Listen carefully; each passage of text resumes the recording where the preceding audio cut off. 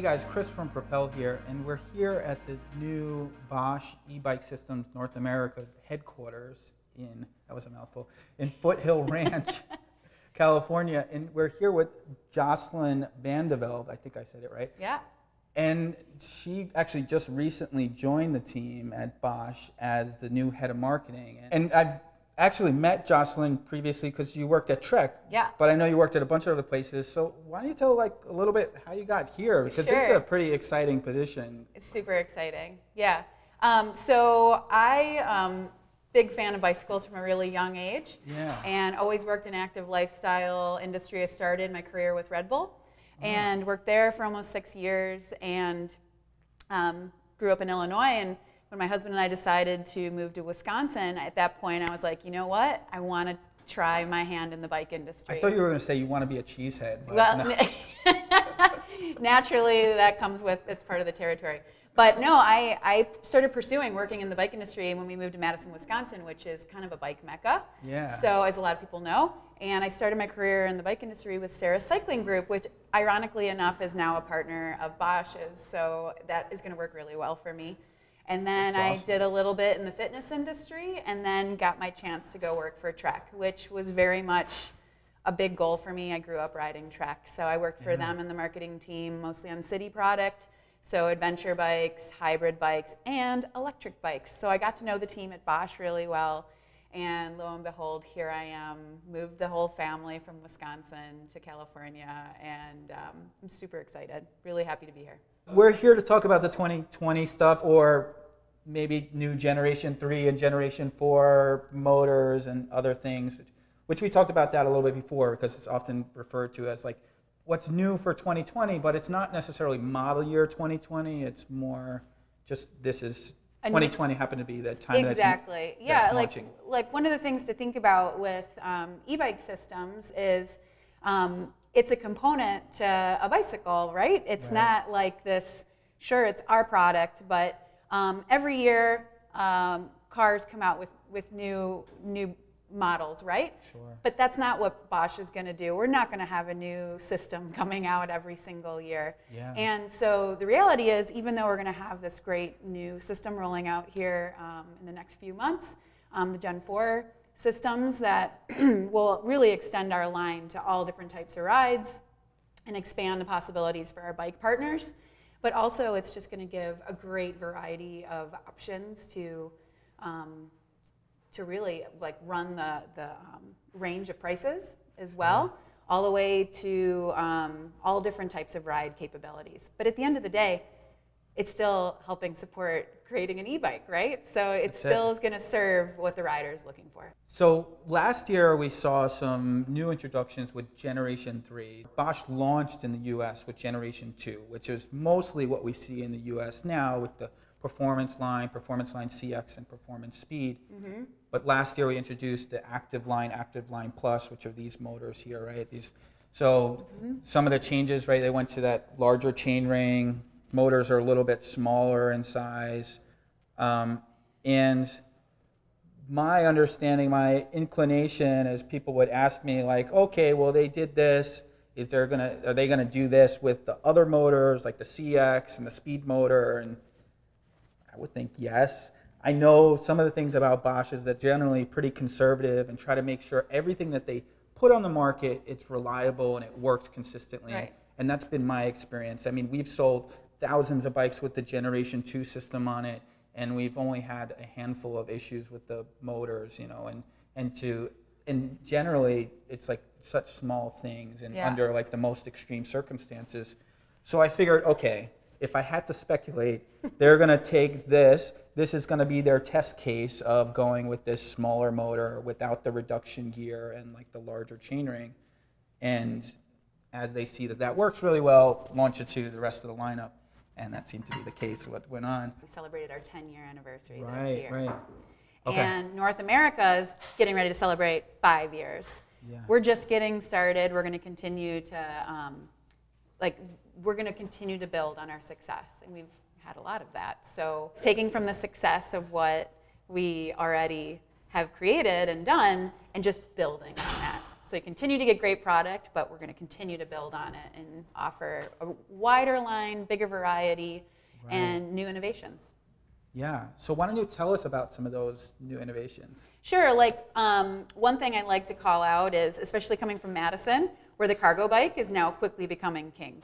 I'm sure you saw that in Brooklyn as well. Absolutely. Like the cargo bike is king and queen, whatever we want to call it. It's just so awesome to see families rolling up to school, just like you would in the Netherlands or something, unloading the family or going to soccer practice or whatever it might be. And so in this new Gen 4 lineup, we've developed 2 cargo-specific performance drive units. And those are going to be able to work better to help deal when they're under load. So if you put hundreds of pounds on that bike, it's going to be able to support that. And one of the hardest things for anyone who's ever been on a cargo bike is getting that heavy load going. Right. So it's giving you more power in the beginning especially, and will level out when you get up to speed. Right. Because then it won't need as much power anymore, the inertia of especially, you have that momentum with the heavy load. That works quite well, right? Yeah, definitely. So that'll come in, your 20 mile an hour, and then there's also a speed version of that drive unit. Another innovation is just overall seeing a reduction in size across the line. You're going to see some smaller drive units, which the cool thing there is, sure, it's great for a person riding a bike, but at the end of the day, it's an e-bike. It's going to help you move no matter what. But who it really helps is actually the bicycle manufacturers. It gives them a lot more flexibility to be able to design around that drive unit and be a little more creative. The bikes that have the power tube in them, we have the ability to, the bike manufacturers have the ability to install it either like the vertical way or turn it the flat way. So again, giving them some creativity and a way to design around whatever their style or product purpose might be. So speaking about manufacturers, a hot topic lately has been, at least in the shop and talking with customers and stuff like that, is, well, okay, now we see Generation 4 and some new additions to Generation 3. Now everything's going to change, right? So like all the bikes next year, they're going to have Generation 4, Generation 3, but that's not necessarily the case, right? Yeah, totally. I mean, bike manufacturers, like globally, Bosch is in something like 80 bike manufacturers, and there's no way they're all going to be using Gen 4 right out of the gate. Right. So they can pick and choose what they need for A, the price point they're looking for, B, the kind of ride experience that they want, C, their tried and true technology. So a lot of times it's really awesome for especially a shop like yourself, to be able to see, gosh, this is such a great system. This is reliable. I know we don't have issues with it. And I don't know, I'm personally that kind of shopper. I'm not that leading edge technology person. I love to see the tried and true technology. I liked personally, like when I buy cell phones, I get something that's been out one season. Yeah. That's just me, but I like knowing that something is the kinks have been ironed out if there were any to begin with. Yeah, I think that's an excellent point. I mean, generally my experience is the stuff that does release from Bosch, it has been tested pretty significantly. Totally, and that's really great. But the reality is, like, the current Generation 2 system, it's solid, it works well, and my thought is, if the bike is produced and it meets your needs, like, don't sweat it, don't get too caught up in the specs, because I think a lot of times that happens for people. It's like, okay, well, this one has 75 Newton meters of torque, this one has 63 Newton meters, and I don't know, maybe I just wait until get the 75, or maybe I should wait and maybe one day they'll have 90 Newton meters. Yeah, you're making a great point, there's always going to be something new. Right. We're always going to innovate. Every other product, company is going to continue to innovate on the products they already have.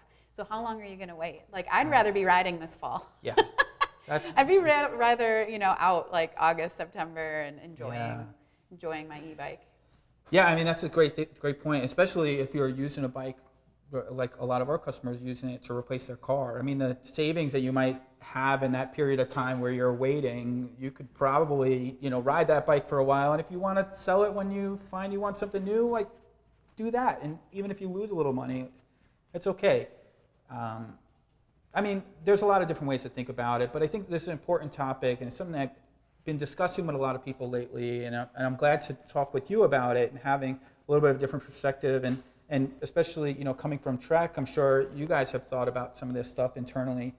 So yeah, let's talk a little bit more about the motor system and basically some of the changes. I see this new performance line, which is pretty cool. So this is in addition to the Generation 3, right? And that can be kind of confusing too, right? It so can like be. Generation 1, which we actually never saw Right. here in North America. Yeah. And now we're on, Generation 3 and 4. So maybe you could just talk a little bit about like what those numbers mean and.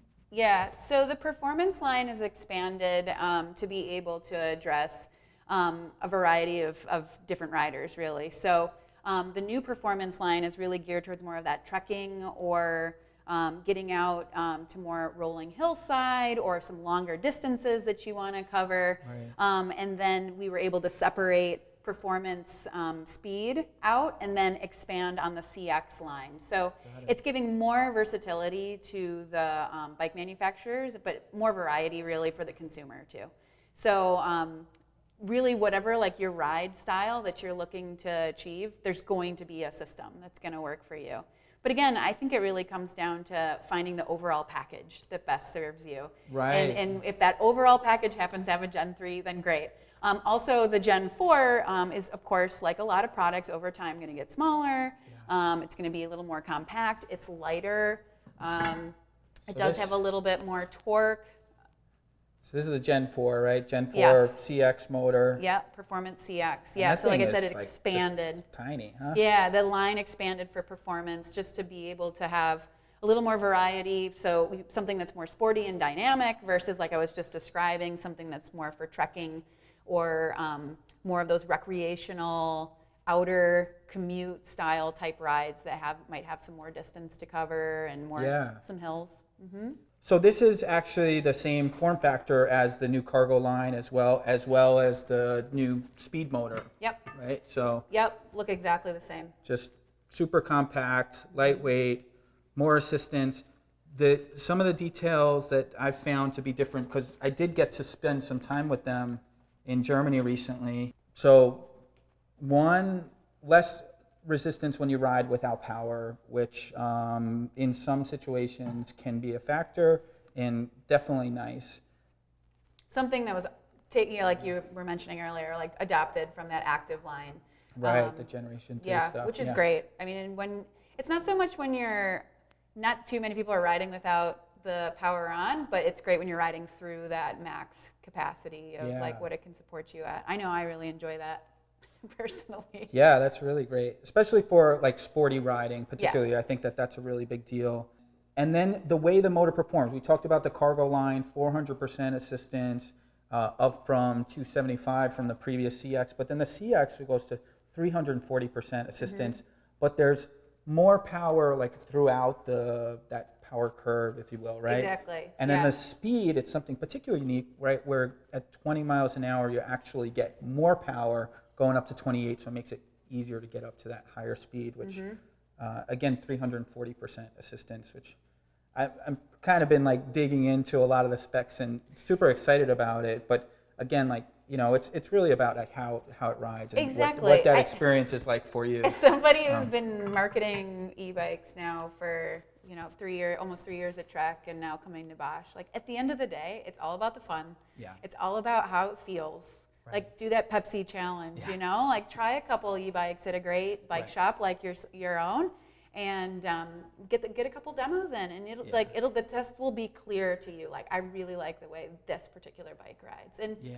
we get that awesome feedback all the time. Is just how great the Bosch systems drive, and I drive. Listen to me, it's how they ride. So yeah, it's been really fun to be on both sides of the coin. For sure. Great. So a couple things real quick. I mean, so new updates to the power tube. So you guys recently introduced this power tube 500, but now we have two additions to the power tube lineup with the 400 watt hour. For those who want something maybe a little bit less expensive. Yeah. Is it smaller in size as well? Nope, it's exactly the same. Same size as the 500 watt hour, but the 625 is a little bit longer. So that's a 625 watt hour. Yep. Slightly longer, but we're seeing a lot of manufacturers implement that for next year. Yeah, for sure. I mean, again, it's about giving variety to the consumer and also to the bike manufacturers to really serve their customers' needs. Great, great. So now we went over the motor system and the battery. There's some interesting additions to the display. I mean, you guys started with the Intuvia, then you added the Purion, and the kiosk display pretty recently, which now has an update with the eBike Connect app, which I've been experimenting with. This is pretty cool. But now you have this display that's got even more connectivity, and that's really exciting. Can you tell us a little bit about that? Sure. Like at a high level, it's first of all, it's called Smartphone Hub, and it's going to be able to connect with the COBI.bike app. COBI is a company that we bought a couple years back, and it really just helps bring, you know, all of the, you know, IoT, Internet of Things to life on your bicycle. So being able to do navigation, talk to family or friends, play your music, do any of the like data recording that you need for your ride, connect Strava, connect your heart rate, I mean, you name it. It's all going to talk to the various other devices and other technology that you have in your life, and bringing that right to your handlebar. That's really awesome. And I think people might be a little overwhelmed, like thinking about all these things functioning on your handlebars. But I think one of the great things is that you can control it all with the Bosch ThumbPad. Correct. And from my side, I think that that's actually a great improvement over the alternative of like holding the phone in your hand or doing this sort of thing. I can relate. Yeah. I could appreciate having that option to, you know, check a message real quick or whatever the case may be. So, totally.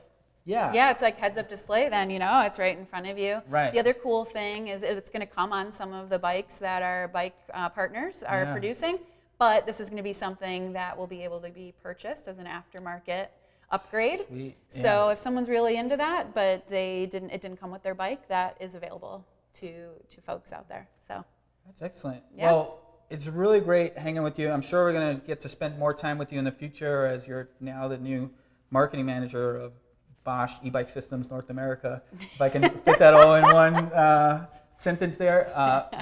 You know, yeah, it's great, and it's really cool, the different variety of experience that you bring to the table. I'm sure it's going to be a great addition to this already awesome team at Bosch. And thanks again for taking your time with us. Yeah, sure. It's been a pleasure. Yeah, Thanks. awesome. Thanks, everyone. Well, thanks, guys.